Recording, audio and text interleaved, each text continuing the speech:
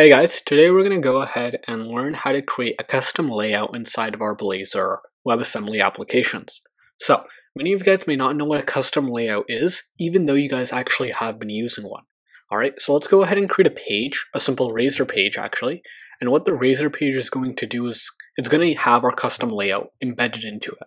So, let's go ahead and just call this one custom page.razor. Okay, so inside of here, I'm not going to do anything except just include a simple page route.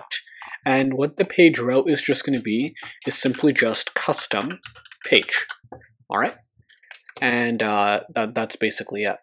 Wait, no, / custom page. All right, there we go. Now, let's go ahead and just run this inside of a terminal. And the reason why I want to do this is because I just want to show you guys what's going to happen when you have an empty page.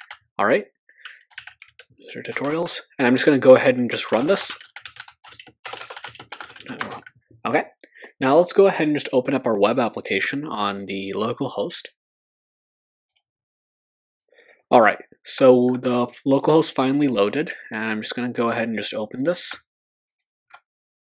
Alright, so as you can see in here, when I go to the route / custom page, okay, as you can see over here, even though we've only written one line of code, we get all of this excess of boilerplate, such as the about page, the home, the counter, and the fetch data.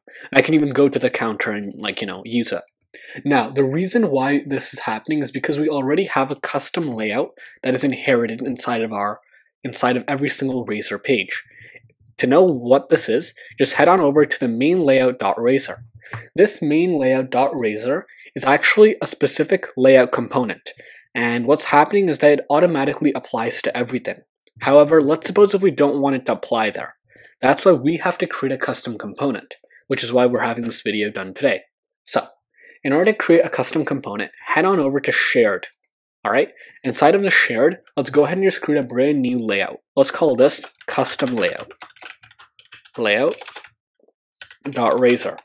Alright, now inside of custom layout.razor, first of all, we need to specify that it's a layout. To do this, just type @inherits layout component base. Alright, now that that's done, we can now just embed our very own HTML code inside of here, which will be shared throughout. Allow me to explain.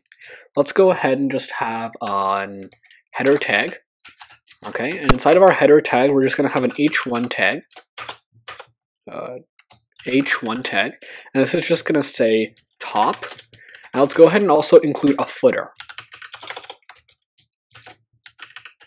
And this footer tag is going to also have an h1, and it's just going to say bottom. Alright, and let's also make a section just for the body text, right? So this is for all the HTML or all of the data inside of the Razor page for that custom page, right? So we're going to just simply write @body, alright? And that's just going to include anything that the developer might provide. And let's just go ahead and just add some line breaks in here.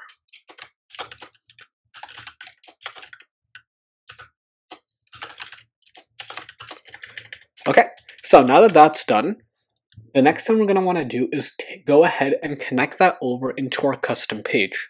Now, in order to do this, we're going to go over here and just write @layout custom layout. Now let's go ahead and just add some of our own HTML. Actually, let's not add anything yet, and let's just go ahead and run this app. All right, and upon running this app, you're going to go ahead and see that we don't actually have to use any HTML, and it's already a pre-rendered layout for us. Observe. So we go over here, full screen it, / custom page. Okay. And as you can see, we automatically have this top section over here, and we also have this bottom section over here. Alright, let's go ahead and see how we can improve this even more. Let's suppose if I write over here in an h1 tag, let's just go with a p tag actually, random text. Now, where do you think that this text is going to go? Now, you would be correct if you say that it goes right in the center. And the reason why it goes in the center is for two reasons. One, this is the footer, this is the header, and also because the body that you're inheriting is directly related over here. So whatever text is over here, whatever like razor page is over here, it'll just go and just print out over here. All right, let's go ahead and just run this. Let's go ahead and just view this.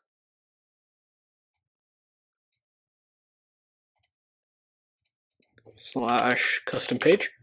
Okay, so as you can see over here, we've created a full-on customizable layout inside of Blazor. Thank you guys for watching. Have a nice day.